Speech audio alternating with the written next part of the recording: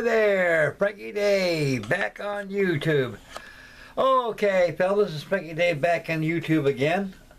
Okay, guys, before we get started right here, there's lots been going on since I made the last video. Right now, Frankie Dave's out of retirement and I'm back to work again. And, drawing Social Security and also my naval pension, don't get it too much nowadays, so I gotta have some extra money come in so I can buy more plastic. And I'm feeling good. I'm taking a lot of vitamins now, and I've been out there participating in a lot of outdoor activities with my sailboat club, and I've been sailing a lot of my sailboats and everything, and kind of enjoying this beautiful summer weather we have out here at Ohio land. It's been very warm and hot and humid. And so like I say, a lot has been going on, and I haven't got back on the Alabama yet. So I want to start on her tomorrow and get her all finished so I can make a video of that as promised. And I'm really truly sorry everybody that I didn't return back on the video here for the update of my CSS Alabama.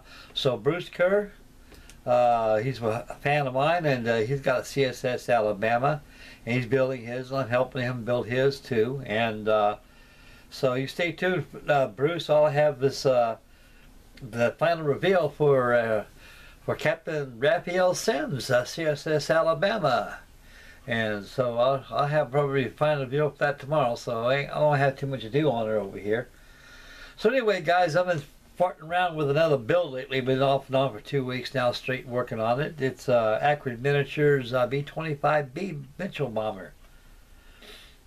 His known as the Doolittle Raider. This is the late great Ted Lawson, Captain Ted Lawson's machine, the B-25 he flown in during the Tokyo raid, the Ruptured Duck. And he wrote a beautiful book called 30 Seconds Over Tokyo, and there's also a movie of MGM's. And they made a movie, that too, back in 1944. And so it's actually a pretty good movie. It's a classic. It's a must-see, must-watch. And the Doolittle raid was a very, very essential raid at the time, fellas. They give the Japanese a taste of their own medicine when they did those at Pearl Harbor, you know. And the B-25 was well selected is because it was small, it had the range, and it took off and handled very well. And it can carry a ton of bombs. And she was converted to take off the USS Hornet by getting rid of the bottom ventral turret, have it ferried in with a piece of aluminum, and a lot of it stripped out inside the B-25 to make room for additional Merlin cells and bladders, and also more emergency fuel cells for the long mission ahead. And of course, we all know they were 200 miles out sooner than further out than they were supposed to participate, and that's the reason why all 16 B-25s except one crash landed up the coast of China, because they ran out of fuel. Now, if they took off in time as planned, they would have made their targets and made it safely in the Chuxiao, China, which is in Chongqing. The B-25 was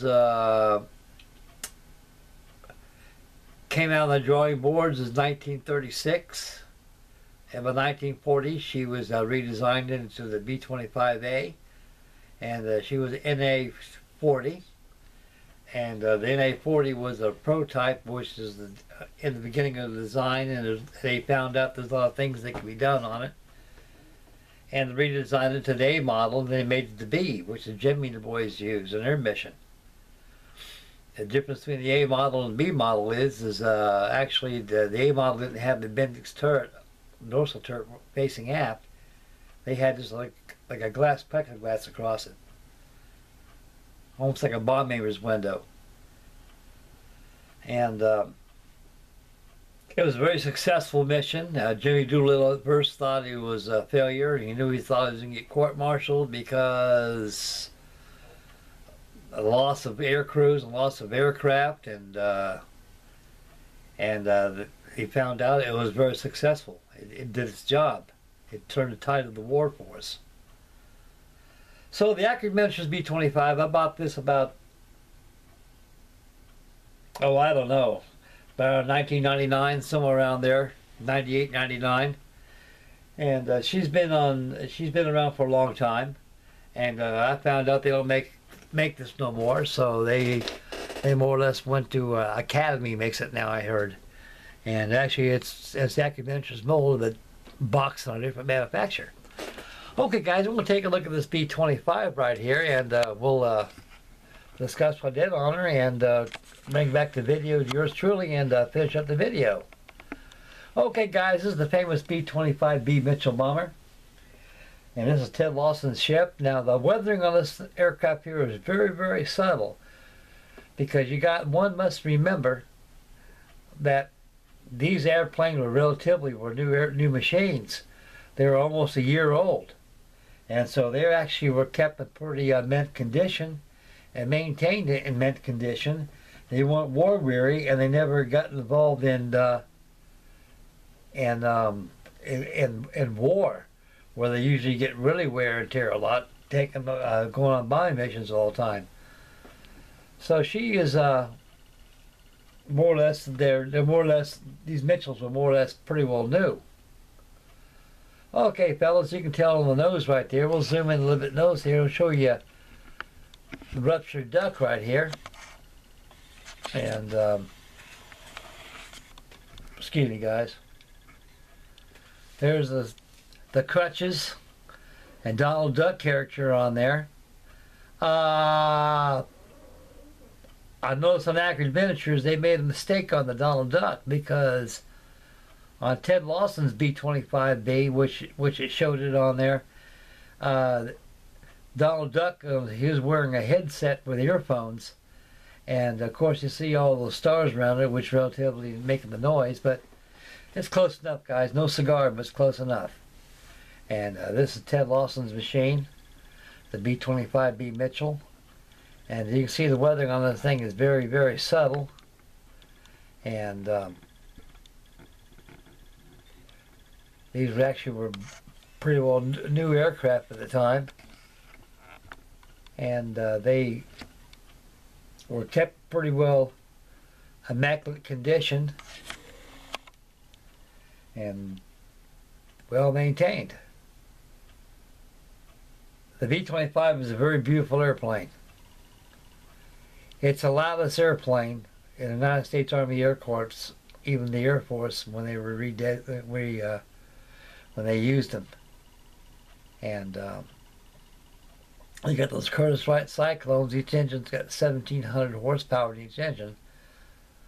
So it takes a lot of power to get a B-25 off the deck of an aircraft carrier. And I've seen the footage on there, and they more or less show a B-25 taking off almost less than 100 feet. What really helped, folks, was when they had that 40-knot winds, that storm they had at sea. And with the flaps down full and the engines fully revved and the brakes released, the plane got nothing better to do, just float up the carrier. Ted Lawson, in the book 3 Seconds Over Tokyo, even the movie, it showed him taking off the Hornet. He didn't have his flaps lowered. I'm surprised the naval personnel aboard the carrier, the aviation bosun's mate and the structural mechanics, he didn't catch him with his flaps on. Usually, most Airedales in the Navy who are handling deck on deck and traffic on deck, for takeoffs and runs and everything. I mean, just the deck personnel. They make sure that your flaps are down and everything else, but I guess they overlooked it. And so the B-25 took off the carrier very, very, very well. And the B-25 came out at the right time and earned its name, the Doolittle raid, and was used exclusively throughout the war. It was a sweetheart of an airplane. It was a pilot's airplane. The B-25 was very, very versatile machine. And the air crews found out to get more, they put more armor on it like that, they can make it more deadlier. So you had a lot of them experimented during the war, fellas. Some of them took the green nose out and added 450 calibers, and of course you had your pack guns on the side. And carried the bombs. And even the G models, the H models, they had the cannon on. They had 20mm cannon. And so actually this here is an early B-25 when it first came out. And the C and D model came out after this. They found out that they couldn't use the bottom turret because it actually made the gunner sick, vertigo. When you're peering through a periscope and the airplane moving about, it's almost like being seasick aboard ship. Motion sickness. So they found out that was a failure design, so they no less use it no more. And they moved the aft turret forward behind the cockpit and had waist windows in there and also had tail turret in there. And that was the final version was the B-25J. So right here's the B model, Jimmy Doolittle's famous B-25s. And she's a sweetheart of an airplane, guys. I think the B-25 is probably one of my favorite airplanes. They're very, very popular when I was a boy growing up. If you didn't have a B-25 on the block, you were ostracized. Okay, guys, we'll be just carrying back yours truly and finish up the lid. Okay.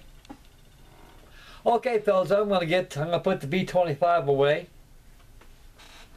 And I'm gonna go ahead and get Holly, Alabama tomorrow. Tomorrow's my day off, and I'm off Thursday, so I got some modeling to do. I got the Denmark coming up too. I'm starting to rig it up. I got the fitting set for it and everything I got. And I was very, very lucky to get that off eBay. And so the CSS Alabama should be done by tomorrow. I got it mounted on a nice piece of wood, and I got me a little shell out in our bedroom. I'm going to put it against the wall.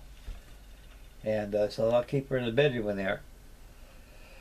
Oh boy, I get tired, guys. I just got off work about an hour and a half ago. And so I'll let you guys know I'm still alive. I'm still kicking. And so tomorrow will be the final reveal for the CSS Alabama. So stay tuned for that, fellas. And I might be able to play a little jolly tune on my Jazzmaster guitar. I think I'll bring out that Jaguar. It's a Jazzmaster rest while I bring up my Fender Jaguar. Okay, guys, I'm out of here right now. I'd like to thank everybody for tuning in. May God bless and make Mama happy. And please subscribe and happy modeling. And this is Frankie Day signing off. I'll catch you tomorrow. Bye, gentlemen. Take care, fellas.